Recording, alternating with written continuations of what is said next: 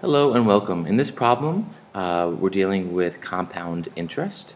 So take a moment, pause the video, read it, and then play the video when you're ready to compare your strategy to ours.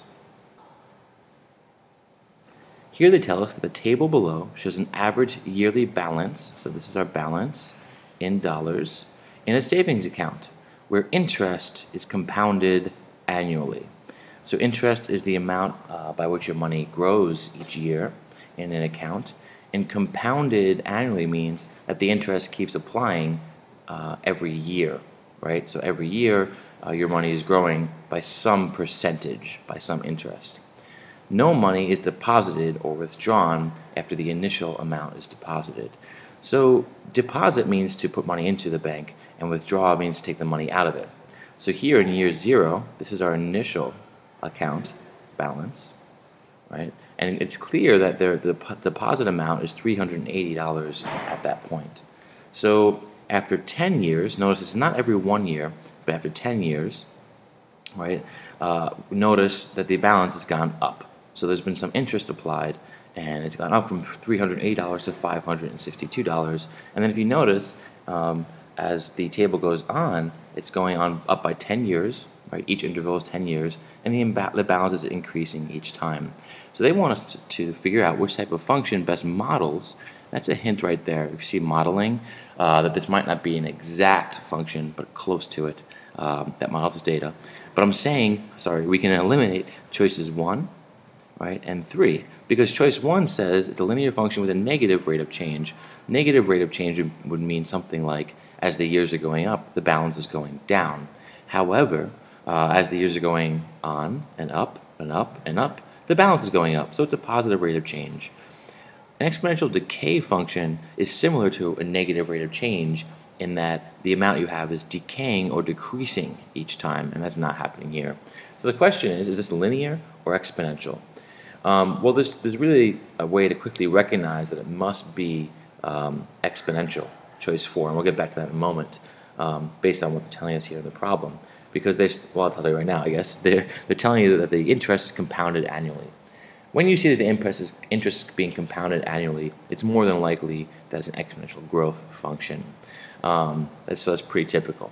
But here we can test it, so let's test it out. What you're looking for to test if it's linear or exponential is how the balance is increasing over time. So we're going up from 380 to 562.49, so on the calculator, or you can just, you can set this up obviously on paper or whatever. Subtract those two numbers, find the difference, and you get 182.49. So that means that it's gone up from 380 to 562.49 by a difference of $182.49. So if it's linear, we can tell because the next jump will also be 182. Now you can kind of estimate that it's not. You can see that 562 plus about 300 is 832. So this is not the same rate of change, which means it's not linear, but let's confirm that. 832.63 minus, so then the next difference here, 562.49. And you can see it's almost 300. It's 270.14. So this is 270.14. So these rates of change are increasing each time. First it went up by 182, then it went up by 270, so it's not linear, and it must be exponential. But let's go a little bit further, because they might actually make this a difficult question. But obviously they made this a more difficult question.